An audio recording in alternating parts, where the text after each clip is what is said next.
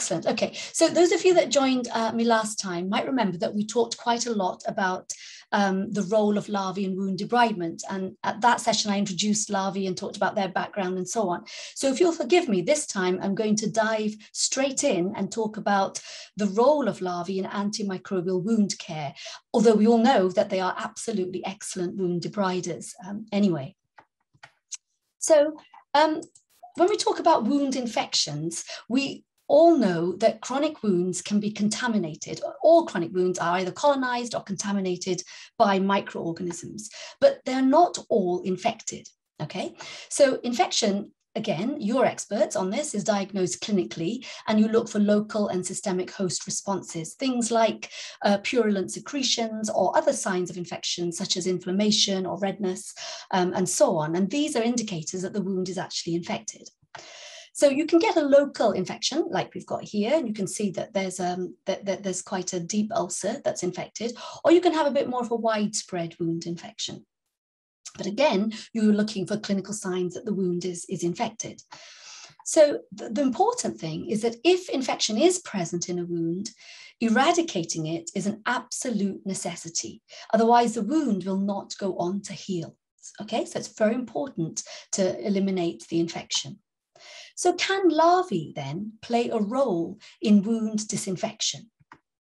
I'm going to begin with a pediatric case report. It's quite a traumatic report, but it does illustrate the importance or the use of larvae in this particular scenario.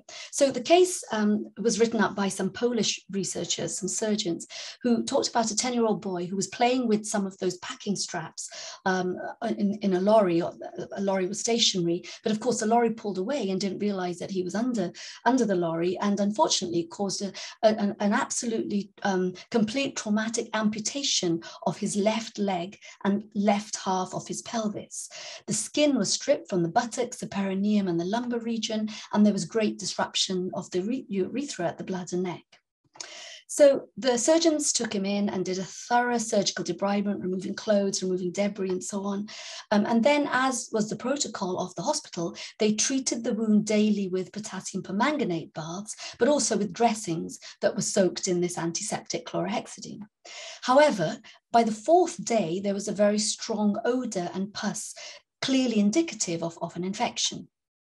And when they swabbed, they found a series of contaminating and fungi and bacterial species. So the boy was put on systemic antibiotics. However, by day 10, there was still extensive necrotic tissue and infection present. This is what he looked like at this stage, and you can see both the necrosis and the infection. So they took him back into surgery and tried to remove some more necrotic skin. However, they couldn't do any more extensive surgical debridement because there was a huge risk due to the nearness of the vital organs, but also of sepsis because there was an infection. So at this point, they initiated maggot therapy.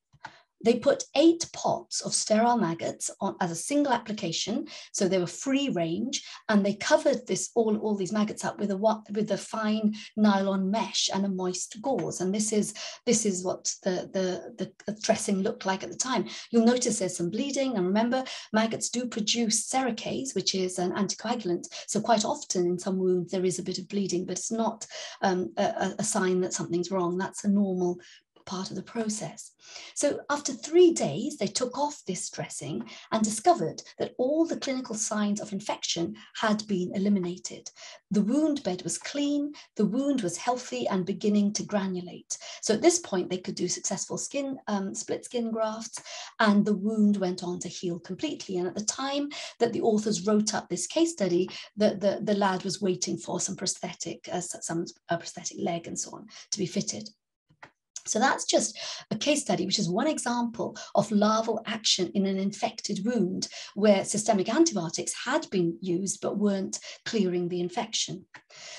There are, of course, numerous other case studies which report very similar successful outcomes, and I'll be talking about one more a bit later. However, is there any other clinical evidence to support larval antimicrobial action? Is there more robust evidence? Well, Randomized control trials, as we know, are the most robust evidence. So I'll just go through a couple of these for you. One in 2016 examined wound disinfection in a small cohort, a small number, 19 venous leg ulcer patients. And what they did was they compared the use of larvae versus another group, which had surgical debridement offered and topical antimicrobial application. In this case, it was silver. The researchers reported a significant reduction in bacterial load in the wounds that had been treated with larvae. And then another study came out in 2019, which actually had a bigger group of patients, 50 patients. And here, these researchers examined the disinfection properties of maggot therapy on diabetic foot ulcers. And they put some patients in a control group, and the control group received conventional treatment, which was surgical debridement and antibiotic therapy and offloading. And some other patients were put in a treatment group where they received maggot therapy in addition to all that. And the researchers concluded, before this, they took a swab and they collected it and looked before and after maggot application for the presence of a couple of species of bacteria, Staph aureus and Pseudomonas. They discovered a significant reduction in the numbers of wounds that were infected with staph after just a single application of larvae. And they also discovered a significant reduction in the numbers of wounds infected with Pseudomonas after 2 applications of larvae, 96 hours. So it took 4 days rather than the 48 hours that staph had been reduced by. In the control group, however, where they didn't have maggot therapy, there was no significant reduction in the number of patients with a wound infected with either species of bacteria. So that was quite a significant trial. Then another clinical study, and this is the last one I want to report, by Polat in 2020, examined the effect of maggots on and their secretions on bacteria in open wounds. So what they did was they had 25 wounds from 23 different patients, all of whom had been referred for maggot therapy. And they evaluated bacterial diversity, again, by taking swabs of the open wounds before maggot therapy and after maggot therapy. So when they isolated bacteria, they found a range of species. You've probably come across all of these and are familiar with all of these. These are wound bacteria. When they had finished with the maggot therapy, which was usually 2 to 3 days later, they took swabs again of the open wounds, and they found that bacterial colonies in the wounds had decreased by between 1/4 to 3/4, 25 to 75% for almost all the bacterial species, but especially in wounds infected with Staph aureus and MRSA. In fact, no wounds were left infected with MRSA. So they concluded that maggot therapy had been responsible for the reductions in active bacterial load of infected wounds. Okay, so what about maggot antibacterial activity? Why would maggots even have antibacterial activity? What's in it for them? Well, we know from the last time we talked that larvae in the wild, maggots, are fundamental decomposers. So you have maggots that arrive at a corpse very shortly after the death of the animal or human. But of course, maggots arrive secondarily to bacteria and fungi, which are of course primary decomposers. They have already begun work on this particular corpse. So the maggots have to live alongside these other guests at this feast. So they live in completely dirty, filthy environments, contaminated environments where bacteria are all around them. So it makes absolute sense that larvae have evolved excellent antimicrobial molecules for their own survival in dead tissue. Nothing to do with what they can do for us. It's just by accident that we've managed to exploit this. They're, of course, looking after themselves because they're going to come across bacteria in their environment. So what about the scientific evidence of maggot antimicrobial activity? Do we have any real scientists that have looked for this evidence? And absolutely yes, we have an abundance of scientific evidence which supports the presence of maggot antimicrobial activity. In fact, the early antibacterial mechanisms centered around the fact that maggots make a wound a bit more alkaline. And they do this because they secrete ammonia and also calcium carbonate, and all that helps to make a wound a little bit more alkaline and therefore will kill off some bacterial species. And then other researchers suggested, well, it's debridement. You know, they are, after all, digesting the tissue, and therefore when they ingest the soup that they've made back up again, they will digest the bacteria that are present within that soup. And that does happen, and that's been shown to happen too. However, in the last 20 years or so, scientists worldwide have been examining whether larvae can actually secrete antibacterial and antimicrobial product in their saliva and in their secretions and excretions. And in fact, secreted antibacterial activity of maggots has been my main research focus for my research group for the last 2 decades. So what did we do in Swansea then? Well, we took larvae and we put them in, we disinfected larvae, completely sterile that had arrived, and we collected their secretions. And you can see here in the test tube, you can see them actually just giving off their secretions as they sit in that tube. When we concentrated that secretion down, it looked a bit like this in an Eppendorf tube. And then we used that secretion to test against various species of bacteria. And if I show you this graph, you'll see that we had a control where bacteria were just allowed to go free and grow freely, and they do, following this logarithmic curve. And then when we had maggot secretions in the wells, we discovered that the bacteria flatlined and they couldn't grow at all in the presence of maggot secretions. So we tried this with other species of bacteria. This was Staph aureus, and you can see we tried it with E. coli, we tried it with Bacillus species, and we went on, to try it with a range of different bacterial species, Pseudomonas, C. diff, which you've probably all heard of, which is a notorious anaerobic bacteria, and of course Mycobacterium, which causes TB. And we discovered that the maggot secretions that we had collected were brilliant at eradicating or killing all those bacteria in vitro. Then we tried it with MRSA, and again, we got an excellent flatlining of the growth of MRSA in the presence of maggot secretions. So then Princess of Wales Hospital got in touch with me and said, well, look, we've got 15 clinical isolates of MRSA. Could you please test those against your maggot secretions? And so we did, and we found that the maggot secretions inhibited the growth and killed 12 out of those 15 species of MRSA. And that was significant because it didn't work against all 15, which shows us clearly that it's not just like a bleach effect or an alkaline effect. There's clearly an antibacterial factor which is destroying certain species of bacteria. So we tried to identify and characterize this fact a little bit more. We simply took the maggot secretions and passed them through a series of sieves or filters, filters, which separated out the molecules depending on their size. And we discovered that the tiniest sized molecules were in fact where the activity was within the maggot secretion. So all that tells us is we've got very, very small molecules that are killing MRSA within the maggot secretion. So we've been investigating for some considerable time the identity and the mode of action of this very small maggot antibacterial compound, which has been trademarked as ceratocin. How does ceratocin work? Well, we've looked at the mode of action to see what exactly it can do on the bacteria. How is it killing them? Well, when we incubated ceratocin with bacteria, we found lots of different morphological effects. The bacteria changed shape. They changed their whole being. So we looked at Bacillus cereus and E. coli. And when you look at B. cereus, this is how it replicates. It divides. So it forms a bacteria, and when it's in an ideal wound situation, for example, it'll divide and get more and more and more. And each one of these little pieces of bacteria will replicate again and again and again.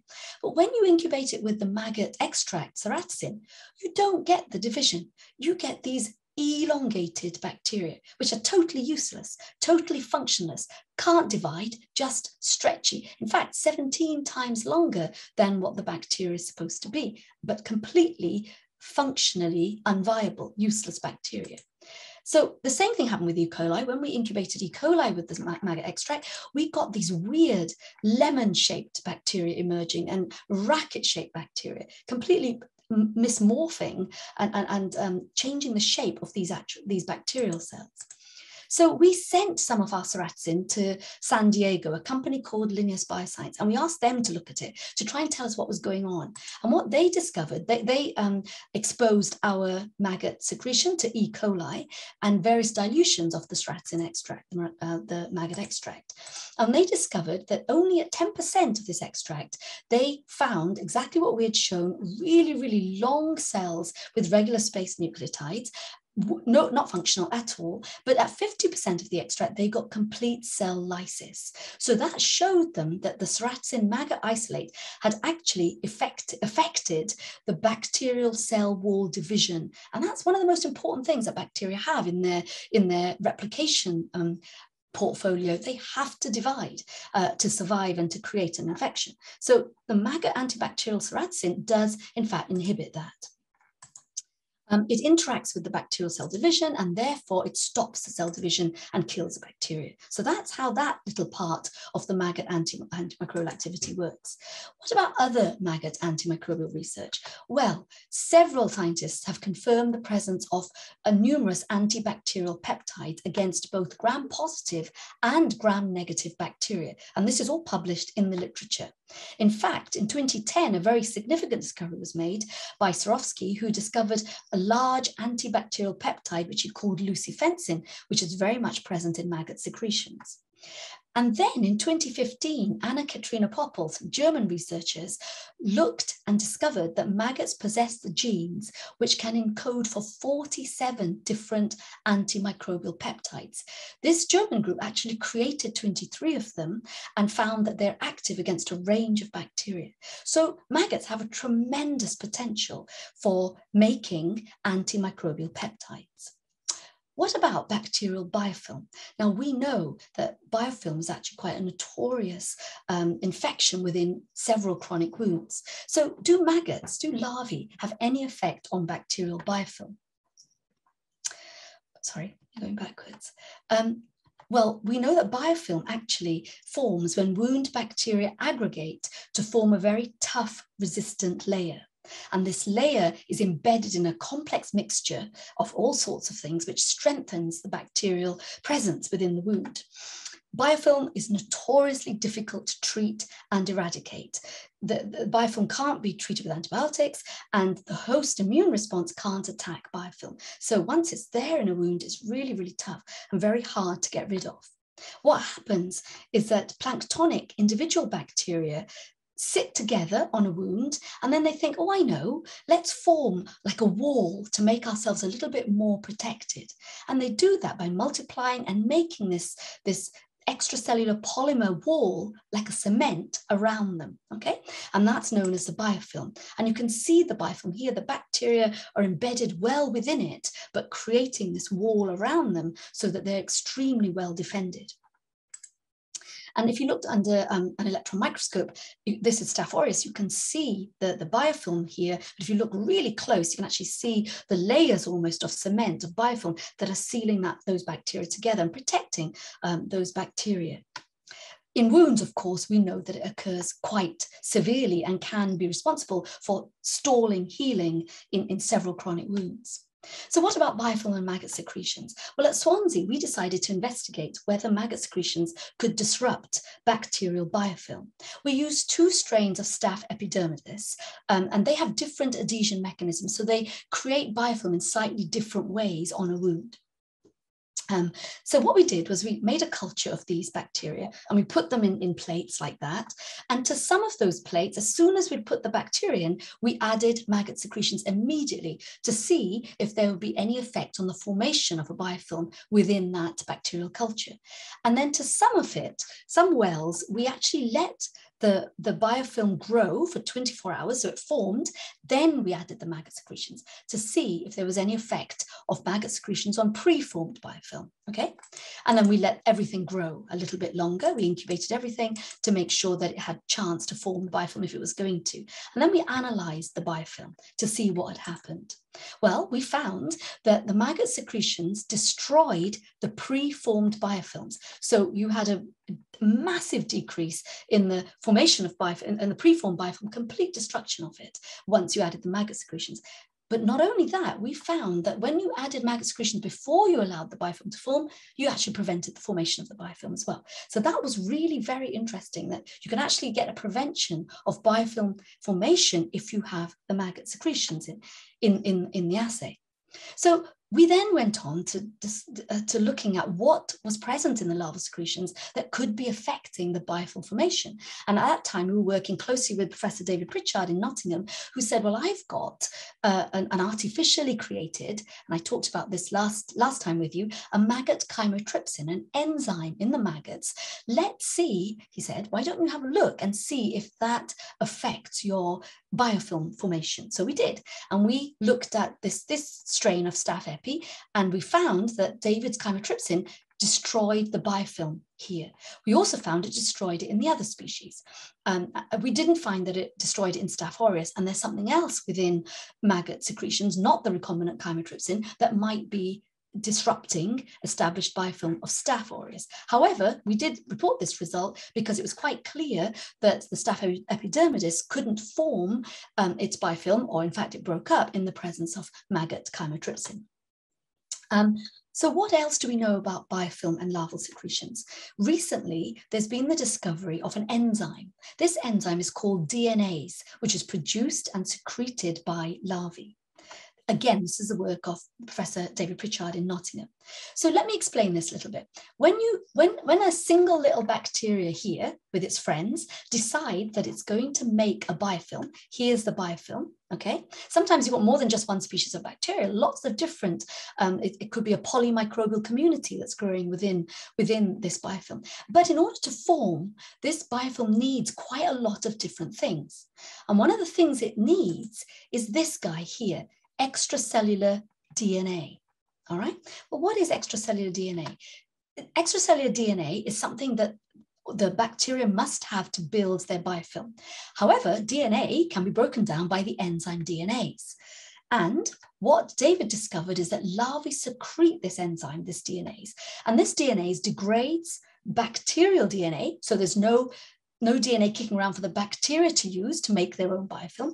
And it also degrades the host DNA, the DNA from, let's say, the venous leg ulcer or the slough, which again, very clever bacteria were going to use to make their biofilm. All right. Larvae secrete this enzyme, so that can't happen. And what David showed very neatly was that he created a Pseudomonas aeruginosa biofilm, and he untreated, you got the biofilm. So you can see that there. Okay, that's the biofilm. Then he added larval secretions, and he found that the biofilm was disrupted. And when he added DNase on its own, maggot DNase, he discovered that they couldn't form anything. There was no biofilm formation whatsoever. Okay, so enzymes in maggot secretions can destroy both formed biofilm and can also prevent its formation. And we know that larvae are often used to remove wound biofilm. So when I was doing this work in Swansea, I was working with a consultant microbiologist who got really excited at the fact that maggots, pre-incubating maggots on something, stopped the biofilm from forming. And he was really interested because he always discovered that things like catheters and other things like heart valves and shunts tended to fail because they became infected with a biofilm. So he wondered whether we could bathe these things in maggot secretions before implanting so that they might actually prevent biofilm formation. And sure enough, Gwendolyn Kazanda in 2010 grew Pseudomonas biofilm on these sort of surfaces, these sort of implant surfaces, polyethylene and titanium and stainless steel, all these sort of materials that are used to make these things. And he incubated, Gwendolyn incubated this biofilm with maggot secretions. And what she saw was a 92% reduction in biofilm formation with maggot secretions. She also found very similar results with staph biofilm. And more recently, researchers in China have isolated a different extract from dried Lucilia larvae. It's called a fatty acid extract, and this has been found to prevent biofilm formation of Staphylococcus aureus and Streptococcus pneumoniae, and also eradicate preformed biofilms of these bacteria. So there's hosts of things going on in terms of anti-biofilm activity of larvae. A quick word about Pseudomonas wound infection. You probably all know as clinicians that Pseudomonas is probably one of the hardest things that you can treat in a wound. It's a very nasty bacteria, but also maggots don't appear to work very, very well within a Pseudomonas wound infection. The wound infections are notorious. Maggots can't always eradicate them. And in fact, in many cases, the maggots themselves are killed in heavily colonized wounds with Pseudomonas. And what happens here is Pseudomonas actually start to make a biofilm. And to do that, they communicate with each other, they talk to each other. And the way that they do that, chatting, is through quorum sensing molecules, special little molecules that help them to create this biofilm. So here are the Pseudomonas, planktonic Pseudomonas, and there they are having chatted with each other through their quorum sensing molecules and making this embedded biofilm structure, this wall. The quorum sensing molecules actually also regulate the production of how virulent that Pseudomonas, how pathogenic that Pseudomonas is going to be. And that's regulated by virulence factors. And a group in Denmark discovered that it's these factors, these virulence factors, that are toxic to maggots and will kill them. And this was published in 2010 by Anderson, who led this research. And if you want to find that paper, it's a really brilliant paper to read. But basically, what they've suggested is because of this virulence factors of Pseudomonas, the way you can overcome the killing effect of these factors on maggots is to increase the numbers. So where you've got heavily colonized wounds, just put far more maggots on than you were going to, and that should eliminate this problem with the virulence factors. And then we come to another point. Is maggot antibacterial activity that I've just talked about, all these various things, is it inducible? Now, what does that mean? Well, let's look at us. We are fighting fit, healthy, wonderful individuals, okay?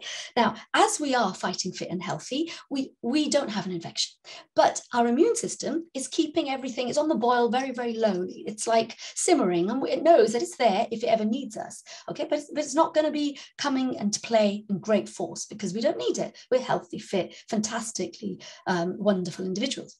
When we do get ill, when you get a virus or a bacterial infection and it overtakes your body, that's when your immune system thinks, whoa, this isn't very good. I'm going to up my game a bit.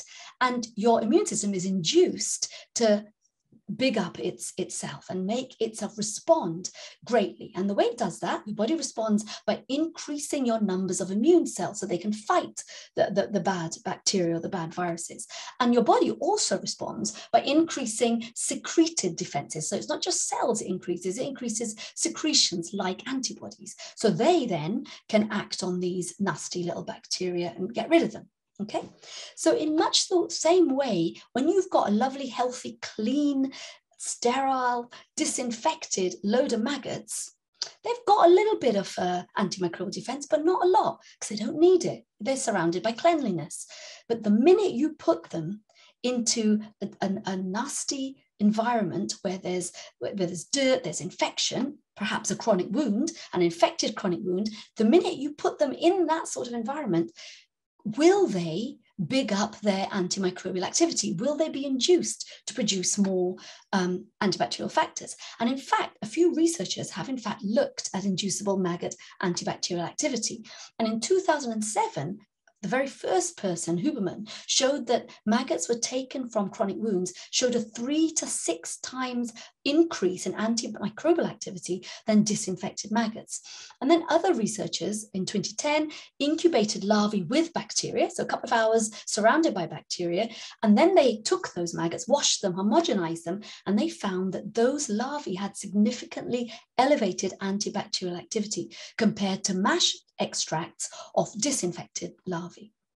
In 2012, some other researchers actually did it with Pseudomonas for 2 hours and then collected those maggot secretions. And they actually found that when they tested them, there was a significant effect in preventing biofilm formation from those larvae that had been incubated with Pseudomonas than those that had been collected, than the secretions that had been collected from sterile larvae. And they did this in a dose-dependent manner. So they incubated with a few Pseudomonas, then a bit more, and they found that as more Pseudomonas were surrounding the bacteria, they were producing way more antibacterial factors to stop the biofilm formation.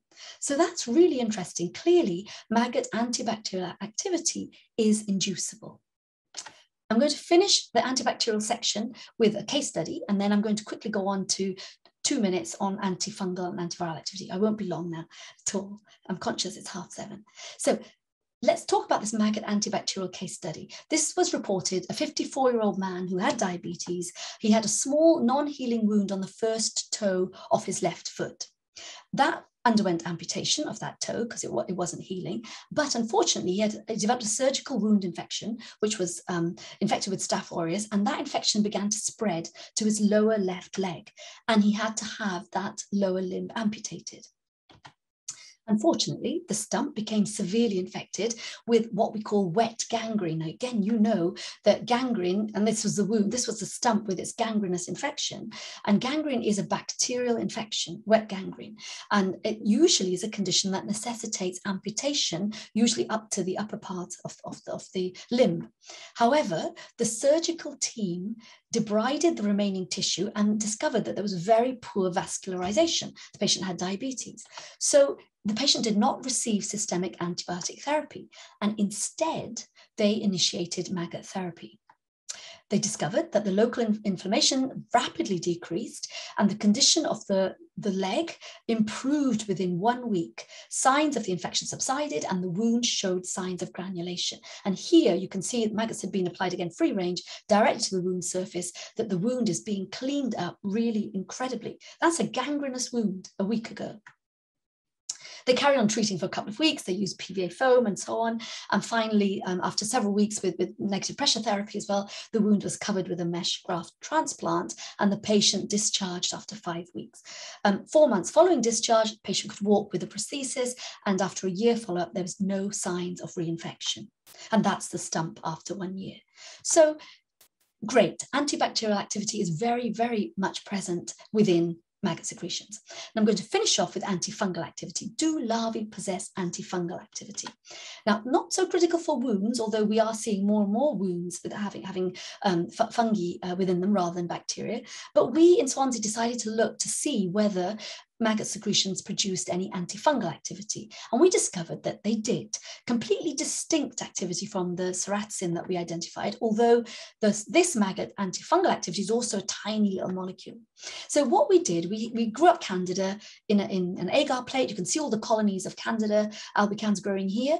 And then we grew it up in the presence of maggot secretions, and you can see very few growing up. And then we grew it up in the presence of our isolated fraction of fungal activity. And again, you can see nothing. The Candida couldn't grow at all in the presence of that antifungal factor. We also tried it against spores of various other species of fungi, and you can see here, whereas the control germinated in the presence of the maggot antifungal factor, we had very little, hardly any germination whatsoever. Another group of researchers, again, the German group of Poppel, discovered a maggot antifungal compound in a recent study. They've called this compound lucimycin. It's a novel antifungal peptide and shows activity against lots of different species of fungi. So that's very much present too. Clinical evidence of antifungal activity. Let's just review this case study very, very quickly. This was a healthy 21-year-old male who had a devastating conveyor belt injury to his upper left arm, upper left extremity, his hand. He had initial surgical debridement, but when they cultured his wound, it showed bacterial colonization. So we started with antibiotic treatment, and this was his hand, 2 days after surgical debridement. Now at this point, the wound was cultured again, and it revealed an opportunistic fungal infection, okay? And they started antifungal treatment with itraconazole. However, this did not control the fungal infection. So at this point, they started maggot therapy. Remember, this is to treat the fungal infection that wasn't being controlled. The surgeons decided to put 3 bio bags of maggot therapy, and they did this for 2 applications. And by then, they'd achieved a significant improvement in the wound condition. They found that the maggots removed all the necrotic tissue, and upon swabbing, they discovered that there was no mycotic infection, no fungal infection at all, and it had been eradicated. And then 5 weeks later, they did skin grafts and performed and so on, and no infection relapses occurred. And this was 6 months follow-up. Okay, and I'm going to finish off with antiviral activity, the very topical area of antiviral activity. Well, could it be possible that maggots possess antiviral activity? Well, recently, a couple of papers have come out by a group of researchers who tested whole body extracts of various maggots, including cilia, and they found activity, of course, against bacteria and fungal species, which we know we've established, but they also additionally investigated antiviral activity. They started off by testing maggot extracts against herpes simplex, and you know, remember herpes simplex is the virus that causes cold sores. And they also looked at two other viruses, Rift Valley fever as well, and coccidiovirus, okay? And they looked at these and they found potent antiviral activity in maggot secretions against all these viruses. And that's a very topical and very paramount discovery. Obviously, that needs to be looked at in more detail. And if anybody's interested, we should look to see whether maggot secretions are active against COVID. And I believe that's actually being looked at anyway at the moment. And so let's summarize this marathon session. Larvae secrete a range of antimicrobial factors. Those are antibacterial, they're antibiofilm, they're antifungal, and they're antiviral. But remember, when you put larvae on a wound, they act like little factories, producing that whole array of antimicrobial molecules as and when they need them. And if the wound is chronically infected, they will up their game to produce more because they are inducible. And that is the end of the seminar. Thank you very much indeed for listening.